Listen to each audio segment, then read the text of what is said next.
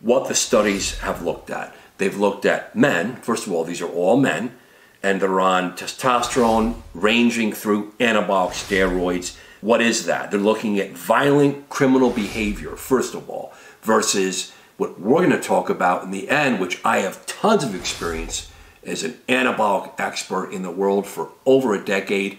Guys that are just irritated and their quality of life is not right, with existing psychological issues, including mood disorders, real depression, bipolar depression, anxiety conditions, including general anxiety disorders, and a range of personality disorders. But in the end, they could not generate an establishment for causation. And in the studies, so you guys know that I work from the chin down, internal organs. From the chin up, that's a whole nother frontier. Very humbling. The other contributing factors that led to confounding statistical analysis. They compared steroid users to non-steroid users. Let's discuss the more common and real aspects of what happens when men use steroids, leading to roid rage.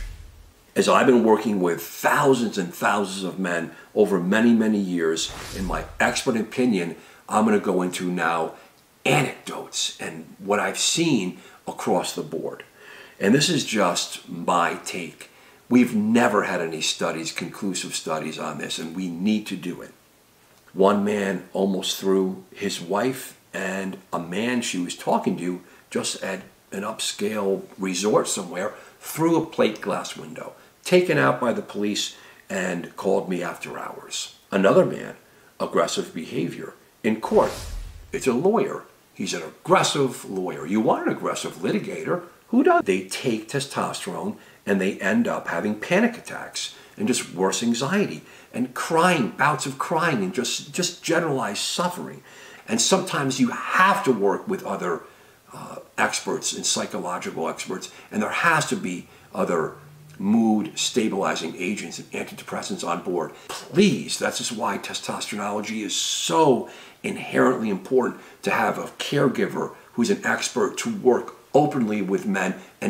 But most men feel great on testosterone. Absolutely. They got that buzz. What other contributing factors are there? Again, in summary, mood disorders. There's personality traits.